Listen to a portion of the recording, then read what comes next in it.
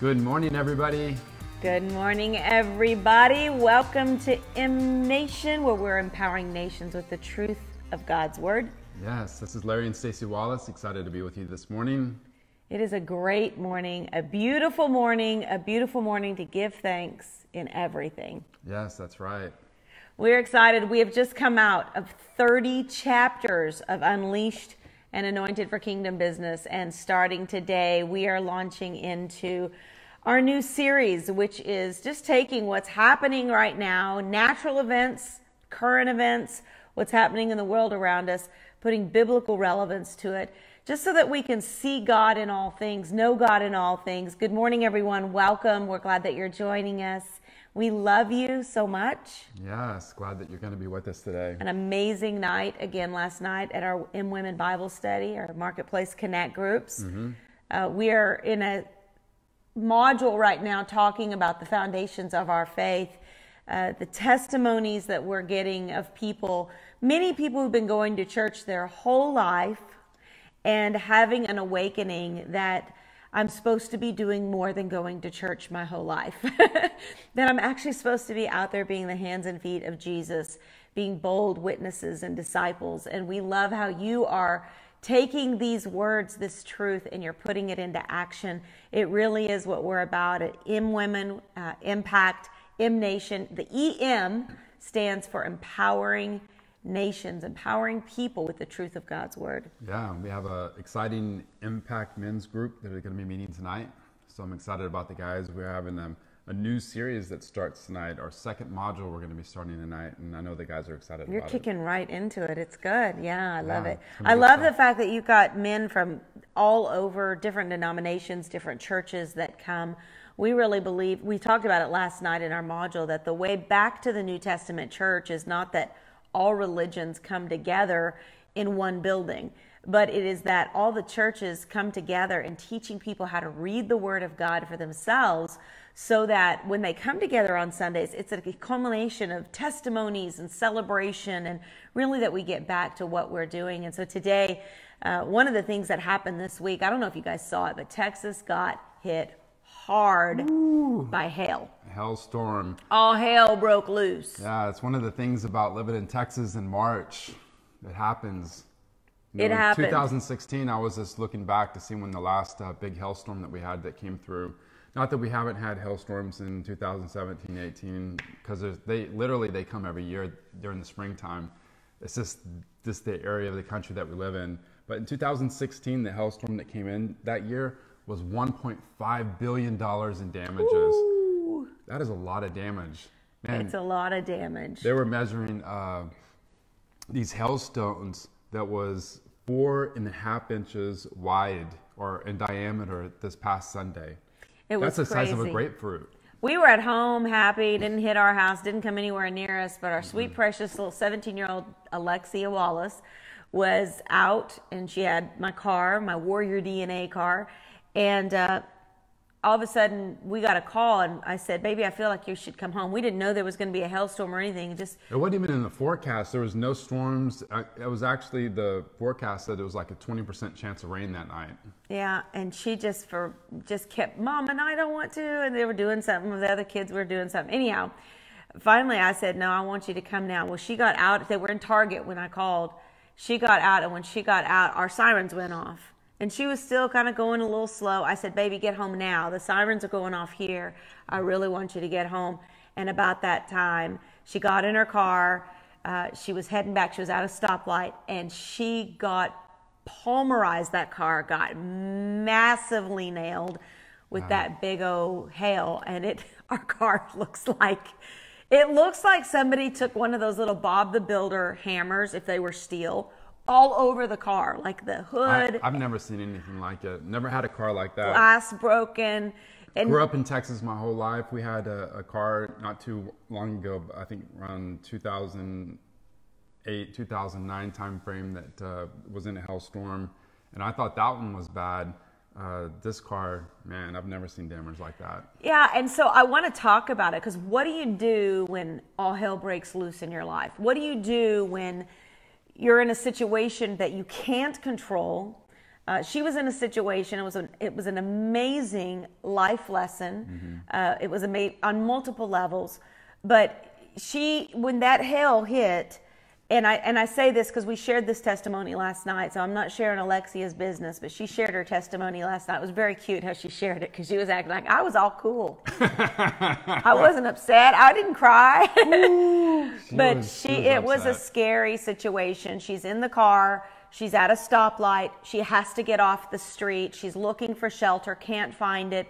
Everyone is already under all the awnings of the carports. So she goes to Chick-fil-A, which is right there by her, and they've got those little umbrella things that she tries to get under an umbrella. But in the meantime, it sounds like someone is hitting that car with a hammer over and over and over, and she's in it. She's screaming, "Mommy, what do I do? What do I do?" And I'm trying to tell her, just calm down, just calm down.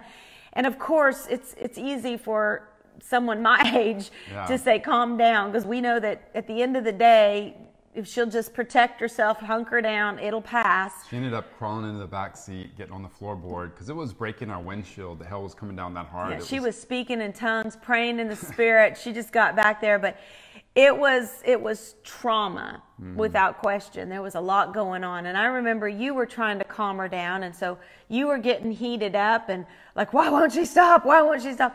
And finally, just the preciousness of the Holy Spirit, and this is why we encourage you to know the Word of God, to know the Holy Spirit, because Paul said life's going to happen. Some days it's going to feel like all hell. When you're going through hell, don't stop, right? If you're going through hell like her, pull over. Yeah, pull over. But when you feel like all hell, Hell, is breaking loose against you, what do?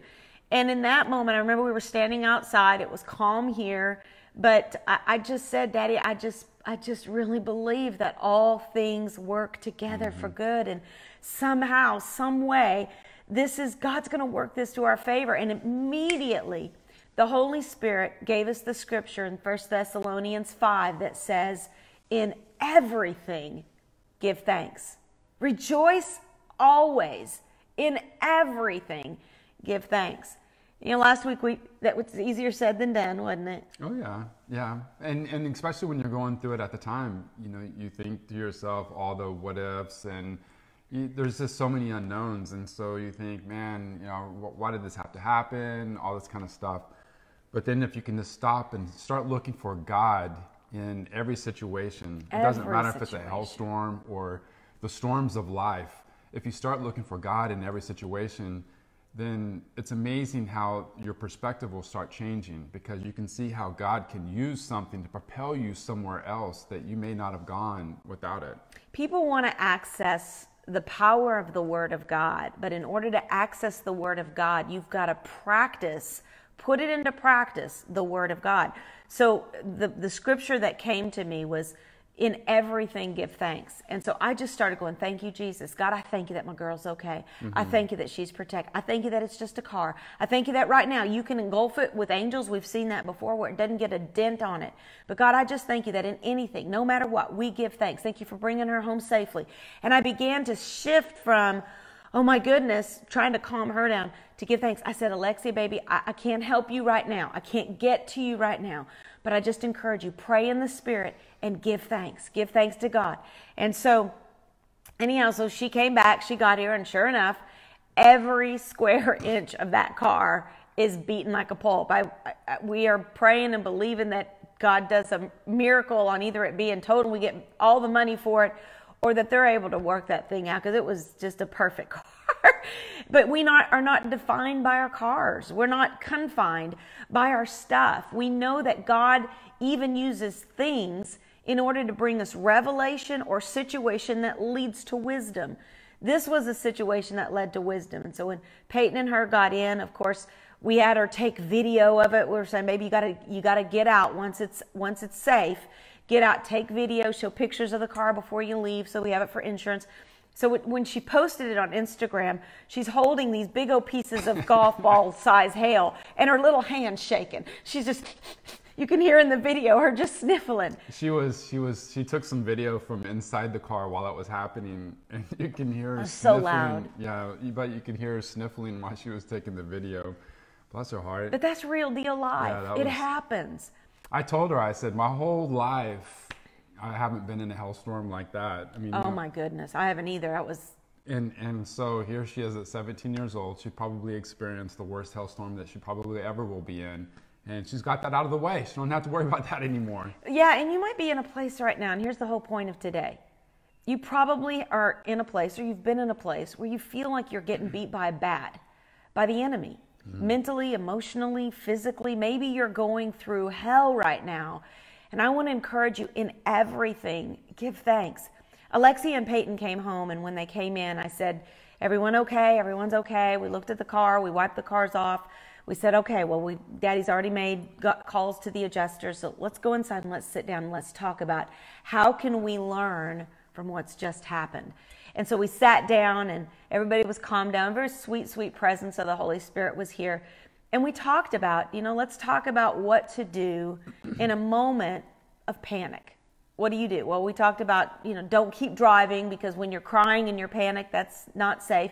Best thing is to pull over. Obviously, if you can, don't panic, find shelter, right? And so there was a little panic going on, so that we weren't able to help Alexia find shelter. But she parked a Chick-fil-A, which Alexia works at Chick-fil-A, and to her that is shelter. He who dwells in the secret place of Chick-fil-A shall abide under the shadow of the Almighty. So this is her story. She said, it was coming down so hard, I couldn't see anything. I couldn't even see the road in front of me. But I looked to my left, and there was Chick-fil-A, so I pulled in. Yeah, like angels singing. I said, Chick-fil-A deserves to give you a raise just for that, right there. But anyhow, so they came in, and we talked about really the 5 most important things to do when you're in a moment of panic, whether it's a tornado, whether it's a flood, whether it's hail, whether it's something happening, you're in a house and everybody's partying and goes a different direction than you, and use situations. In every situation, parents, it is our responsibility. It's not the church's responsibility. It's not the school's responsibility.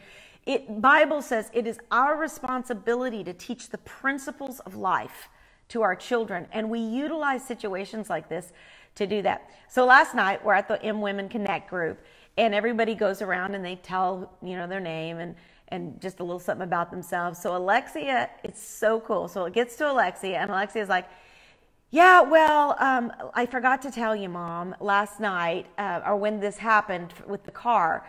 She said, I was sitting there and I was at this stoplight, and I got so frustrated and scared because there was this big truck in front of me that would not move. And she said, you know me, I never honk my horn. She said, but I was honking my horn trying to get him to get through the light so I could get to shelter.